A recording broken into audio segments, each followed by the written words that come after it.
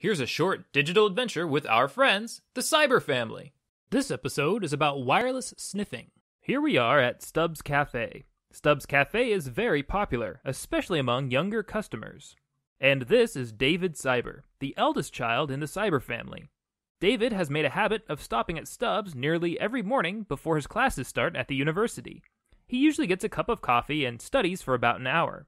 Because Stubbs Cafe has Wi-Fi, David will also connect to the internet and take care of any online business that he might have to take care of. But David isn't the only person connected to the Wi-Fi at Stubbs. One of the other network users is a cybercriminal named Eavesdropping Eve. I'm listening. Eavesdropping Eve has a program on her computer that allows her to view wireless traffic for any computer that's connected to the same network that she is. When Eve intercepts other people's wireless traffic, this is called wireless sniffing.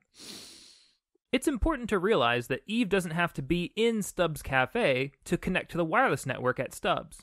Under everyday conditions, most wireless routers can transmit in at least 100 feet in every direction. Here's what a broadcast radius of 100 feet looks like in comparison to a football field. Eve could sniff wireless traffic from a neighboring building or from across the street.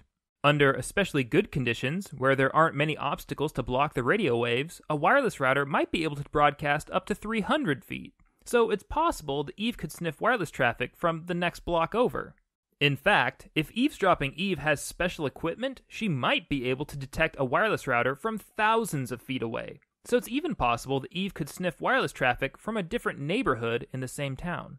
Why does it matter that Eve can intercept David's Wi-Fi traffic? Well, the problem is that Stubbs Cafe uses an unencrypted Wi-Fi signal. This is more convenient for customers because with unencrypted Wi-Fi, customers don't have to enter a password to connect to the internet. But it also means that the connection is unsecure. If the Wi-Fi signal were encrypted, then the connection would be scrambled in a special way so that only David's computer could read David's internet traffic.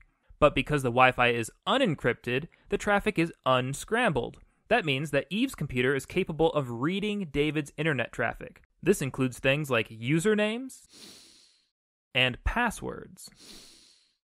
One day, David was at home and he remembered that he needed to check his bank statement. So David logged into his online bank account. Oh no! Somehow, somebody had gotten access to David's personal accounts. That person had pulled all of the money out of David's savings account, and they had also spent all of the credit available on his credit card. Because of this, David was in debt $5,000. Now, David has no idea who got into his personal business, and he's not sure how they did it, but knowing what we know, I think we have a pretty good idea of who is responsible.